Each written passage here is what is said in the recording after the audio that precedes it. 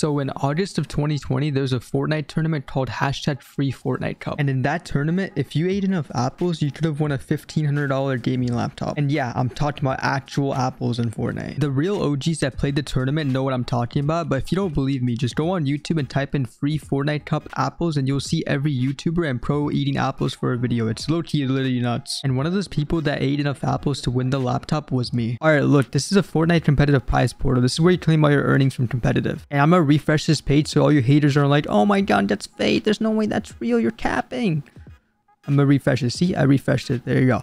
And look on the top, it says Premafen, my account. And this is the only earnings I've ever done. It's the gaming laptop. So I won it. And the prize was like $1,500 and net value was $1,500 and it was prize complete and your prize has been complete and issued. And that's why I got it. And my strategy to win the laptop was to land Orchard and kill everyone there. Then eat every apple at Orchard, then go to Steam and eat those apples and jump off and die. And then I would go into the next team and the next team would be easy too because I didn't get any placement points the game before, so I just jumped off and died. And I would keep doing that over and over again and I wouldn't get any placement points. So I would be in low elo lobbies the entire tournament. And I just ate apples for 4 hours in low elo lobbies. And it literally took Epic 6 months and I had to beg support every single week for them to send my laptop. But it was worth the wait because on February 20, 2021, I got the laptop and it even came with a Fortnite sticker. And I'm not gonna lie, I was extremely happy when it came because now I didn't have to complain to Epic support every week. And these were the specs of the laptop. It was a Razer Blade Stealth 13-inch with the i7 and a GTX 1650. However, sadly, I couldn't keep the laptop because I already had a gaming laptop and I needed the money to help pay for my college, so I had to sell it. And I ended up selling it for $1,400 on eBay. But when I sold it, I got like a lot of scam messages from random people and they're like, I'm the buyer of the laptop, so can you please send the laptop